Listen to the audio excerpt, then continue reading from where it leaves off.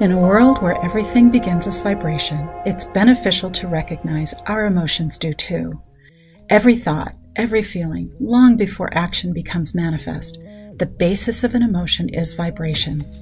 Before you know you are sensing or feeling an emotion, the vibrations of energy responding to the experience you are about to have are coalescing into its first formation, a frequency. A thread of energy gathering momentum, tone, and stored memory. It's energy already in motion before you are aware of its presence. By the time you are receiving an emotion within your consciousness to voice or suppress, the frequency of emotion is fully developed. Voiced or suppressed, developed frequencies of emotion remain in your body as memory. Voiced or suppressed, they become your experience, your story. Repetitive chapters, sequences, habits, patterns, relationships, and outcomes.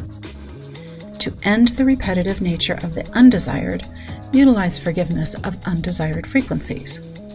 It's a transmutation process of natural law, whereupon the high frequency of forgiveness dissipates low frequencies stored in your body, which also eliminates the pain that's stored with them.